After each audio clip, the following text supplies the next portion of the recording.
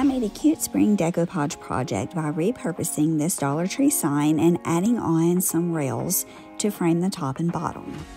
I covered my pieces with truffle chalk paint and then dry brushed on some mineral and caramel. Then I covered the original sign with some shelf liner I got at Walmart. I used my mini sander to trim up the edges and then added a good layer of Mod Podge onto the side that I had painted.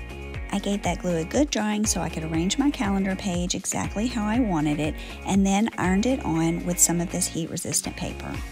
Once that was firmly attached, I used some distressing ink in the color Walnut Stain to go around the edges, first using just the pad and then my blending brush. Once that ink was completely dry, I added a top layer of Mod Podge to seal it in.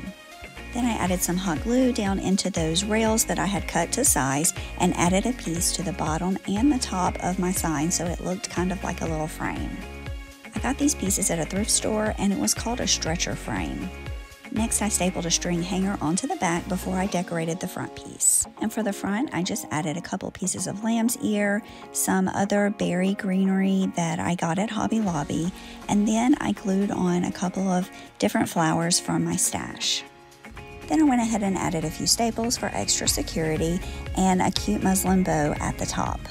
Now you can watch a more detailed tutorial on my YouTube channel, but I hope this inspired you to get a little crafty.